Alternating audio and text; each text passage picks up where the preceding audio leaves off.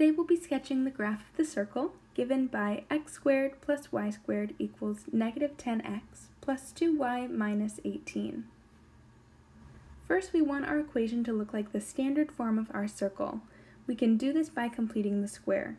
We'll start by moving all of our variables to the same side, and we'll leave space for those constants that come from completing the square.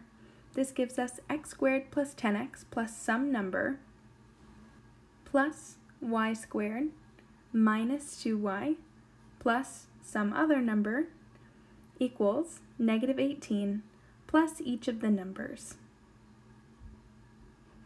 When we're completing the square, we find that constant by doing b over 2 all squared. For our x's, that b value is 10. 10 divided by 2 is 5, and 5 squared is 25, so we'll add a 25 to each side. And then with the y's, our b value is negative 2. Negative 2 cut in half is negative 1. Squared is 1.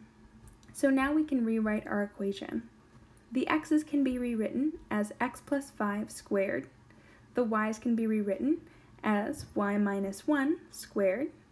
And then on the right, we get 8.